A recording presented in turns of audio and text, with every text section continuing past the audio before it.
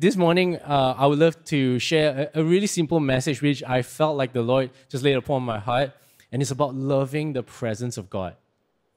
Loving the presence of God. So before I begin, let me just pray. Father, I thank you for just that wonderful opportunity to be here to share your heart with your people. God, I ask above all, Lord, that they would hear your heart, they would catch what the Spirit is saying. God, let him who has ears, let him hear. Lord, let our hearts be inclined to the heavenlies now. We remove every form of distraction. God, and we pray your kingdom come, your will be done on earth as it is in heaven. In Jesus' name we pray. Amen. So something on my heart to share this morning, it's about loving the presence of God. And loving the presence of God, loving Jesus, it's a simple daily overflow of our relationship with God. And I think sometimes that as we, get older in the faith, so to speak, as we journey in our faith together, we sometimes can forget to practice the daily simple practices. Last night, Nigel was sharing a little bit about the history of the church, and I thought it was really beautiful how the Lord has actually blessed this church to what it is today. And, regardless of where we've come from, I feel like the Lord is always reminding us to come back to our first love. Amen? When the Bible talks about the presence of God, the word used in the original language, most of the time, if you see the translation, it actually literally just means face. So presence is translated from the word face, right? So when we say the presence of God, we're actually saying the face of God. Like Lord, I want to encounter the presence of God, is that we actually want to encounter the face of God. We're coming face to face with a living God. It means that there is a closeness when we come face to face with a person. It's like having FaceTime. I know young people these days, I just learned that the new, is it called Gen Zs, the youngest generation, the Gen Zs, they absolutely hate FaceTime or even taking up calls, right? Everything is done through text. They don't like answering calls. About 2 years ago, and we all went through this together during COVID, right? We could only see each other through Zoom, right? The only interaction, social interaction we mostly had was over Zoom. We saw each other through the screen. But, if we were to admit, there's something just so different about meeting together physically face to face, right? There is a physical closeness and an intimacy that cannot be replaced, right? And I remember my very first encounter with the presence of God. And this was like way back when I was actually a young boy studying in primary school. I'm not sure what it is called here. Is it elementary? Or it's the same primary school. So I remember I was just in primary 2, so I would have been like 8 or 10 years old. And so I come from a Catholic school, right? It was a Catholic school, and so ever so often they would have Mass, Catholic Mass, and it's pretty much like a Sunday service, right? But it's they have their own format and stuff like that, and so every student has to be part of it, and so they would have Mass. And I remember during one of those times during Easter, we would celebrate or commemorate Good Friday and Easter Sunday, and so during one of the Mass, I remember in fact, our discipline master of all people, the discipline master who strikes fear into every heart, he came up and he started leading worship, right? And so I wasn't a Christian then, right? So it was all quite new to me. But then this discipline master came up and he told us to, as he led worship at the front, right? He told all the students, all right, everybody close your eyes. All the students closed their eyes, and he started, leading this song called "As the Deer." You know that song? As the deer panteth for the waters, so my soul longs after you. So, of course, he didn't sing this nice, but so as he was leading the song, as he was leading the song, he told us, he told all the students, close your eyes and imagine that Jesus is in front of you.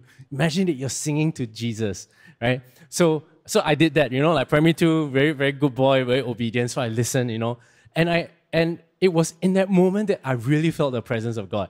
You know what I felt? I was sitting way back at the hall, but what I felt as if like Jesus literally walked on stage. Oh, it's okay, I have water here. Double, thank you. So I felt as if literally the person walked on stage. And that was my very first encounter of the presence of God.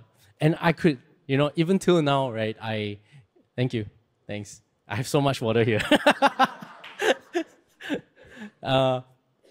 Till this day, I never forget what it felt like to feel like almost the physical presence. And wouldn't it be like pretty awesome if like during our Sunday services, even just in our gatherings, like the physical presence of Jesus actually walked among us? And I want to leave this with you, if there's one thing that you guys cannot remember about what I shared this morning, if there's one thing, is this thing I want you to remember, is that one of Jesus's deepest desires is that he longs to be with you. Jesus himself desires and longs to be with us, to make his dwelling among us. Right? In John 17:24, it says, this is, in John 17, Jesus prays for his disciples and he also prays for the unbelievers. But as he makes this prayer, right, imagine that as someone, you know that this is your last few moments and that you're spending, and Jesus actually prays this long prayer, and for Jesus, he's the Son of God. He pretty much has everything, right? He's king over the universe.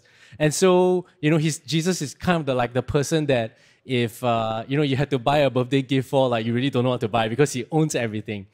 And if there's one thing that Jesus actually said he wants, is this. He actually prays this prayer right before he goes to be crucified on the cross. He says, Father, I desire those you have given me to be with me where I am. So Jesus is actually communicating his desire to be with his people. And if you knew what was on Jesus' heart, if you knew what his desire was, would we not actually respond to that and give him what he desires?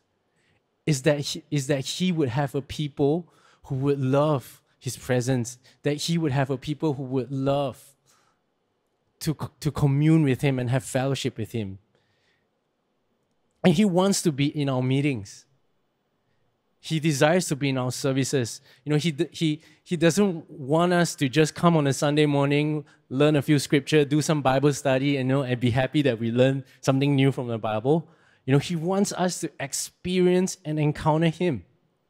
He wants to be in our conversations. He wants to be in your most difficult moments. In your victories, he longs to be with you. And so this shows me how much Jesus actually loves to be with his people. And whether or not are we actually aware of that? Are we aware and awakened to the fact that Jesus desires to be with us on an individual level, but corporately as well? There are two levels to the presence of God. And I just want to quickly share this. One is his omnipresence, and the other is his manifest presence. When we talk about the presence of God, right? The omnipresence of God, it means that God is everywhere all at once. King David himself writes in Psalms 139, he says, "Where can I go from your spirit? Where can I flee from your presence?" Right? So there is the omnipresence of God where Jesus is, where God is everywhere, all at once, and he's all-knowing. Then there is his manifest presence, which means God actually makes himself known or felt by some way, shape, or form. In the Old Testament, he appeared to his people in a cloud. He appeared to Moses in a fire in a burning bush. What if God, one of these days, actually appeared to us as a pillar of fire in our service? That would be so cool. When God appears in a room, sometimes, we can feel it, because when God appears, the atmosphere starts to shift. We feel an awakening in our hearts. right? And the difference between the omnipresence of God and the manifest presence of God is really how aware are we? Aware are we of His presence? When we begin to shift and turn our focus and turn our attention and affection on Jesus, right? We begin to feel Him revealing Himself. When God manifests His presence, it means that He is revealing His person, He's revealing His character in the midst of us, amongst His people. And so, yes, it's true sometimes, when we come to Sunday service and, we love to use the term, we invite His presence, we welcome His presence. Some people have issue with that because technically He's everywhere. It's not that we have to ask Him to come in through the door, but the way that we use that term is just more of, hey, are we actually aware that, and are we actually turning our affection and asking Him, Lord, come and make yourself known among us. Come and make yourself felt among us. Because we don't just want, to have a gathering that's actually about Jesus, but without Jesus in our midst.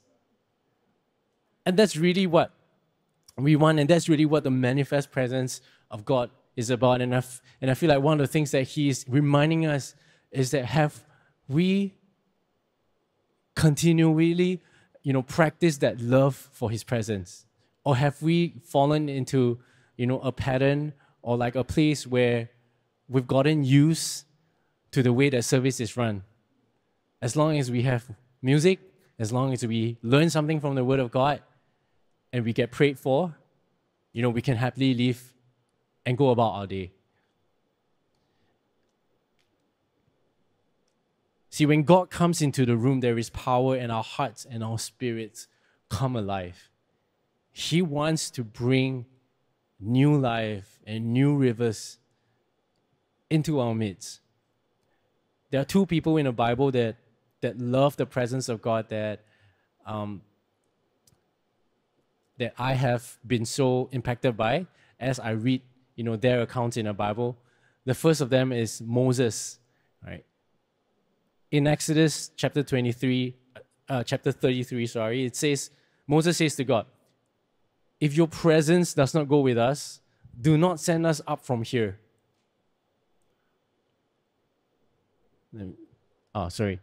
If your presence does not go with us, do not send us up from here.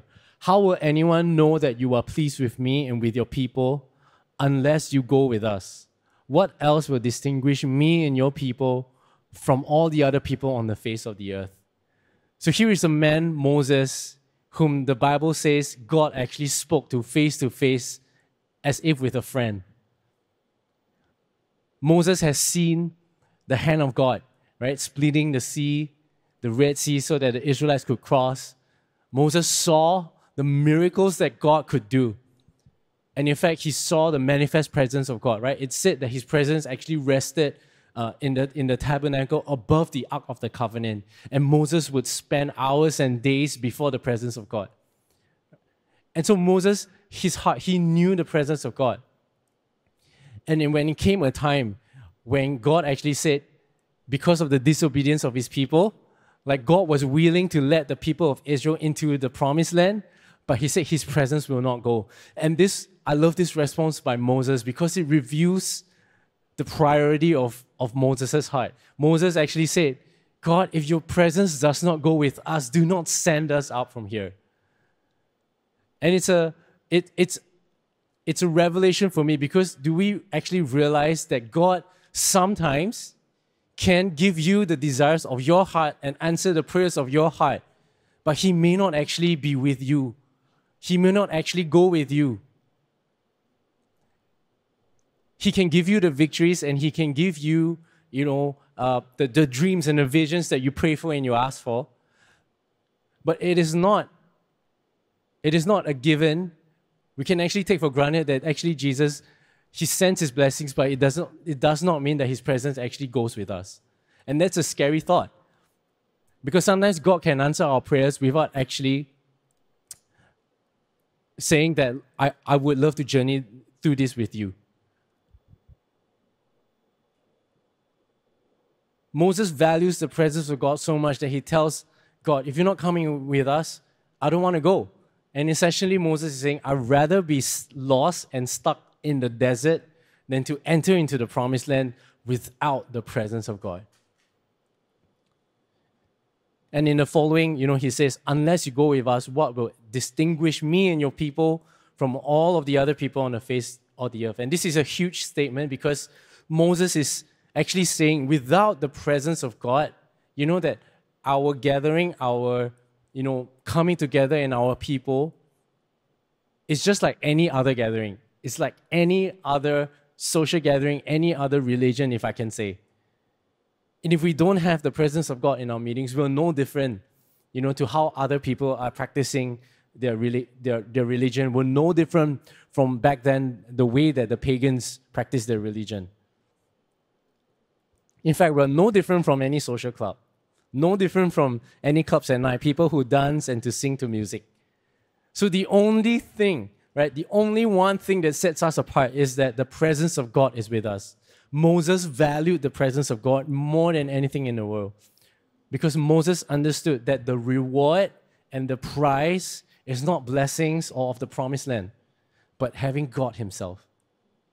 The reward and the prize is having God himself, his presence actually with us. The second person that really impacted me with his story is David. And it says in Psalms 27:4, one thing I desire, one thing that I will seek, that I may dwell in the house of the Lord all the days of my life, to gaze upon the beauty of the Lord and to inquire in his temple. David was a young boy, probably, 16 or 17 when he was a shepherd boy and he was anointed to be king.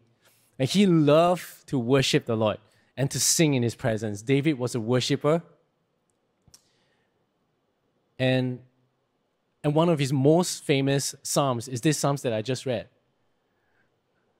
If we track the life of David, from him becoming from him being a shepherd boy all the way to becoming king over all of Israel, right? We realize that he had so many things. He had literally access to the kingdom, but yet David wrote these psalms and he said, one thing that I seek.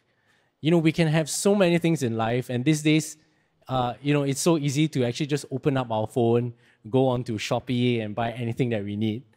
Recently, I've been buying stuff online because, I recently just got married about a month ago, and she's here, by the way. My wife is there, the one who just served me water.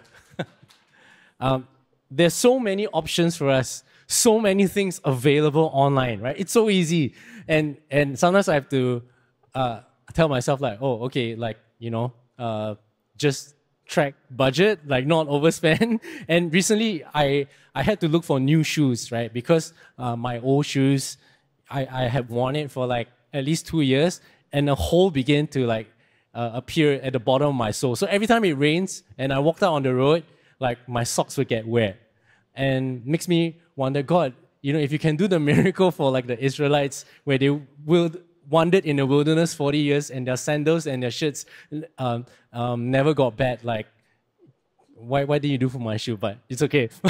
But I had to look for, in short, I had to look for a pair of new shoes. And I remember actually I was here in JB and I came to one of the stores at one of the malls. And I thought to myself, okay, I'll look for a pair of shoes, one that, I like and it's within reasonable budget, So I went to the sports shop, the shoe shop, and went to look for shoes. And I thought, let's try something different. And, I tried so many, and I looked at the prices and started comparing here and there, go to different shops. Well, actually, it's quite a chore, to actually look for a good pair. And you know what? In the end, I ended up buying the exact same pair of shoes, which is a Nike Air Force One. Because I realized that when I wore it, it's all right, it's the most comfortable, and I'm the most happy with this pair of shoes. So it was so funny that the entire process, I ended up with the same pair of shoes. There's so many things out there that it is available for you to actually get. There's this very popular brand also, I'm not too sure about here, but in Singapore, called Beyond the Vines. It's like a really popular bag, and a lot of ladies buy this bag. And there is this bag called the dumpling bag. It's essentially a bag that looks like a dumpling. And then they have these puffer bags and stuff like that. And every bag comes in like every color available. And like people, they can't only get like one dumpling bag, they need to get all of the colors. Like so many things to buy. And then recently also, because we got married and then we had to look for a house. So we got a flat. And we're getting the flat in about 3 months' time. And there's so many things, a whole list of things that we have to buy for the house, right? Appliances, and I'm sweating just thinking about how much we have to spend to get like the refrigerator, the oven, and stuff like that. So many things in life to get. And there's actually a psychological phenomenon called the paradox of choice. The paradox of choice. We think that in the age that we live in, we have a whole list of things that we can choose from, different brands. We just need to take our phone out and Google, and we can compare prices and things like that. We go to supermarket nowadays, like you go there, like just certain thing, right? Just the other day, Sarah was trying to buy like oat, and then like 50 over choices to choose from, right? We think that being presented with multiple options actually makes it easier to choose one that we are happy with. We think that being presented with multiple options actually makes it easier to choose one that we are happy with, and thus increase our sense of satisfaction, right? Consumer satisfaction. Wow, I get to choose so many options. But actually having an abundance of options actually requires more effort to make a decision, right? Just like my shoe. And it can actually leave us feeling more dissatisfied with our choices. We think that having more options, we will be happy. But the truth of the matter, and psychologists have done this test, right? They've done their research, is that what it has resulted in is a generation who are dissatisfied with their choices. Because when you get something, you're always thinking, oh, maybe I should have gotten that. That might have been better. I get the middle range. Maybe I should have spent a bit more to get the higher range. And we are left with a generation of people whom are never satisfied. There is always a gap. In fact, it makes us so difficult to make our choices. And the psychologists, they say this, that it has shown that there is more harm done to our psychological and emotional well-being. When the number of choices increase, so does the difficulty of knowing what is best. Instead of increasing our freedom to have what we want, the paradox of choice suggests that having too many choices actually limits our freedom.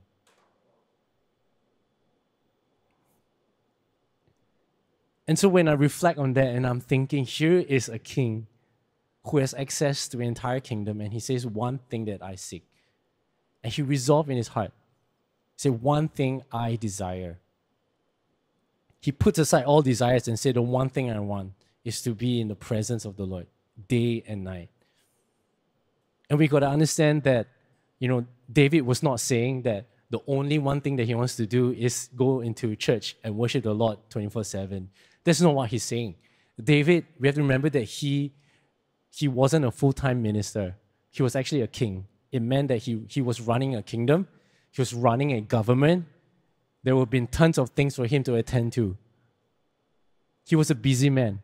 But yet, in his Psalms, the way that he expressed his heart, the way that he expressed what was his priority, his one thing was to be in God's presence, was that he would ever continually be in his presence. What would it look like if we had a generation? What would it look like if we, as the generation, committed and say that we only desire one thing? And what we desire is Christ in our lives. And I feel like there is an invitation for us today to say, Jesus, I want your presence. I only want you. You are worth it all. I can have all the things in life. But all these things don't matter if I don't have the presence of God. If I can't have the presence of God.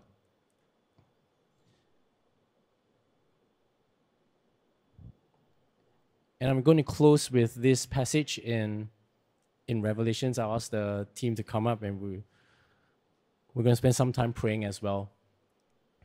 And it's in this passage in Revelations 2.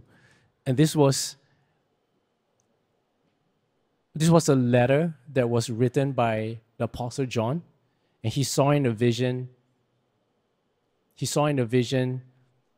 the angel of the Lord sent by Jesus, telling him to write these letters to 7 churches in Revelations. And the very first church that John writes to is the church in Ephesus. And this was what he had to say to the church in Ephesus. He says, I know your deeds, your hard work, and your perseverance.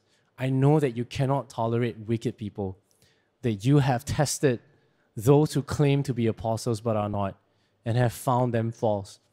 You have persevered and have endured hardships for my name and have not grown weary.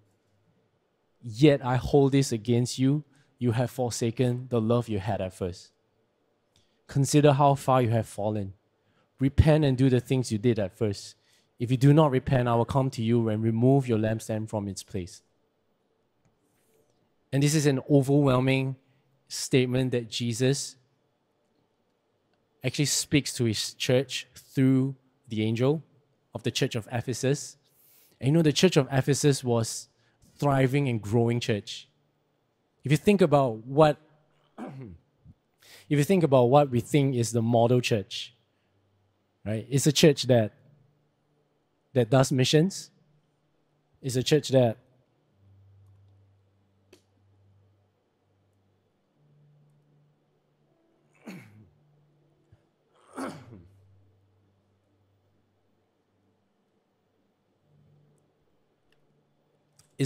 has persevered through persecution, a church that has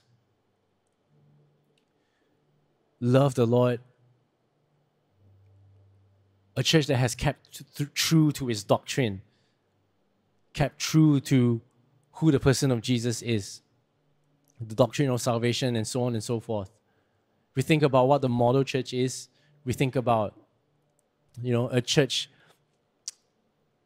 that has endured the difficult times and have not grown weary, but kept the faith in journeying together. And the church of Ephesus was as such. This was not a lazy church. This was a church that had programs. This was a church that had cultural impact in this area called Ephesus. And this was a growing church. And it was an affluent church. In fact, the area of Ephesus was a place of wealth and affluence. Like it was a seaport, and so there were a lot of trade happening in this area. And so as a church, they were wealthy, they were affluent, and they were reaching these influential people. And the angel of the Lord says to this church, I know your deeds. You've been doing so well. You have been preaching the word. You've been preaching the gospel. You've been doing missions. You have been reaching society. You've been reaching your communities. You have persevered in your faith. And Jesus says, well done to this church for doing all of these things. But there's one thing that Jesus held against this church. And it was this thing, that they have forsaken their first love.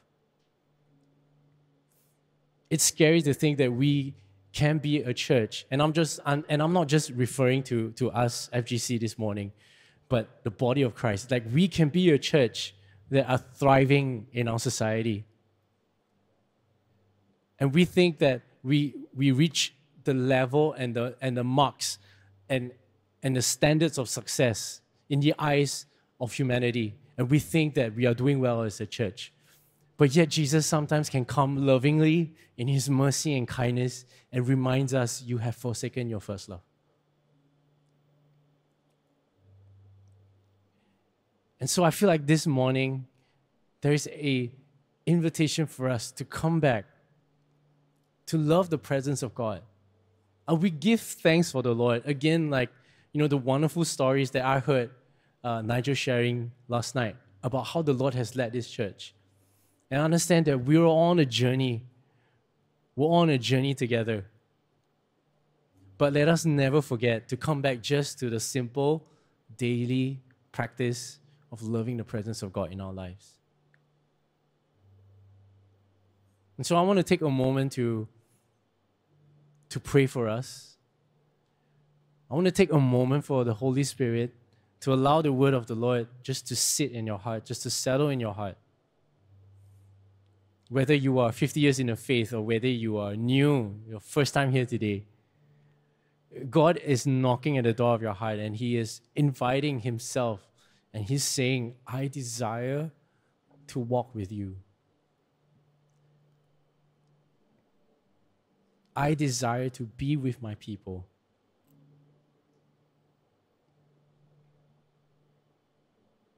Doesn't matter if we can have the best music, if we can have the best stage and conference hall and sanctuary, but without the presence of God, it all amounts to nothing.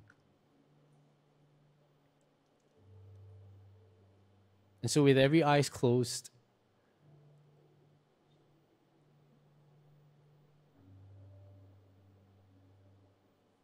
let our hearts just respond in this tender moment of saying, God, we are returning to our first love. And the way that Jesus actually says this in Revelations, He says, consider where you have fallen. And so the key is this, going back to do the things we did at first. Do the things you did at first. What was it in the beginning? What was it like for you? Remembering and considering, what was it like for you in the beginning? As a new Christian, I remember, man, I was just so in love with the word. I was reading scripture every day. It didn't matter if I understood much of it or not. But just coming to that word daily, reading, spending time even just in my bedroom, worshiping. What was it like at first? Coming back to that first love. So Father, I am asking God, would you reveal in our hearts and our spirits even now? If in any area, Father, we have forsaken our love. If at any moment or any time, any point, God, that church has become more about programs. If church has become more about numbers. And not just about church, but even our own personal Christian journey, relationship with you. God, if it has come to nothing more than just duties, ticking the boxes, things that we have to do on a daily basis. God, if we have come to that place, Father, we ask, God, would you lovingly turn us back? Help us come back to that first love, Lord. Help us realize, oh Lord, how much you desire to be with your people, how much you desire, God, that you would make that prayer before giving your life, God. You would make that prayer, Father, that you desire to be with us.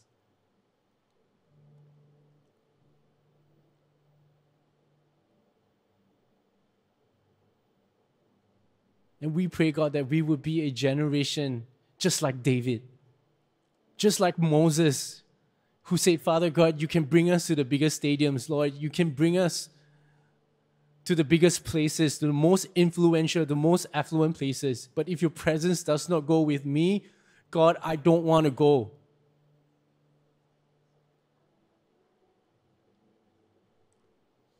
I only desire, Lord, to go where you go. Would we be like a generation of David who would say and choose the one thing?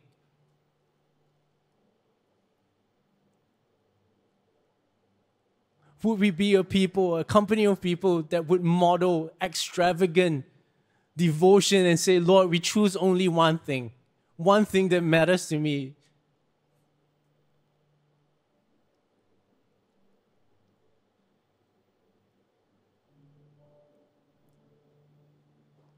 And God, would we come back and return, Lord, to our first love. Not forgetting, God, the history that we have with you, just how far and how much of the blessings you have poured out. But at the same time, coming back to the first love that God, what we truly enjoy and what we truly seek, God, is to love you, is to simply love you, God. With every eye closed, if your commitment today in responding to that invitation is, God, coming back to my first love, renew my heart and my passion for you once more, God.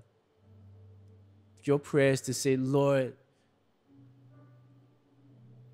I'm responding to this invitation of saying, God, will you be my one thing in my life? Just want us to quickly just lift our hands. You can just be where you are, but just lift your hands to the Lord as you make this response to Him. Just saying, Father, Lord, my heart is for you, God.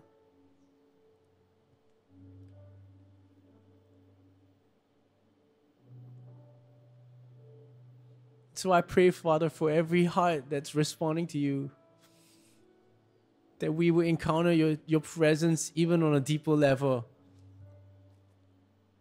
Lord, I'm asking and I'm prophesying that those hearts that are responding now, God, that they will begin to encounter you in fresh new ways that they have not before. Regardless of how long, Lord, they have journeyed with you, regardless of what position or assignment or role they have in this church, God, they're going to encounter you in fresh new ways. Lord, I ask for a deepening of their connection with you, Lord. God, that there will be a renewed heart and passion for you.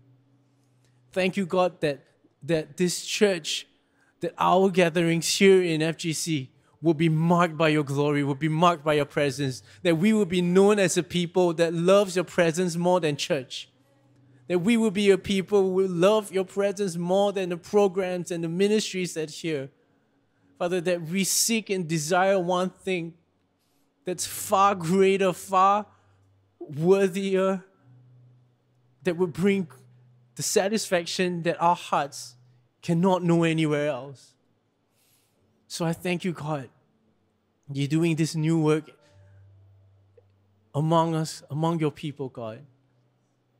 And as you sow these seeds in our heart, Father, let it germinate, let it take root, God. Their hearts will come alive in your presence, God. Thank you, Lord. And I pray and ask in Jesus' name. Amen.